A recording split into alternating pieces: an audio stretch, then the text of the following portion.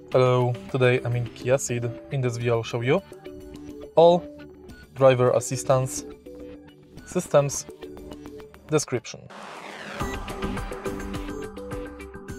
In the beginning, take a look at the instrument cluster and go to settings. Next, enter driver assistance, and here we can find settings of driver attention warning, warning timing, forward safety and lane safety. Press and hold OK button to check description of each system. Lane safety, the properties of the lane safety system. Let's enter it and press and hold OK button. Lane safety is automatic adjustment of the steering wheel to keep the vehicle in the lane when approaching the lane markings. Now let's take a look at the driver attention warning. Here we can change between high sensitivity, normal and off.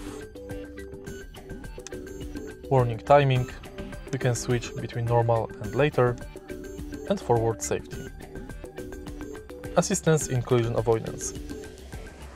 The system provides warning and actively controls the vehicle when a risk of forward collision is detected. If you find the video helpful, please leave like, comment and subscribe.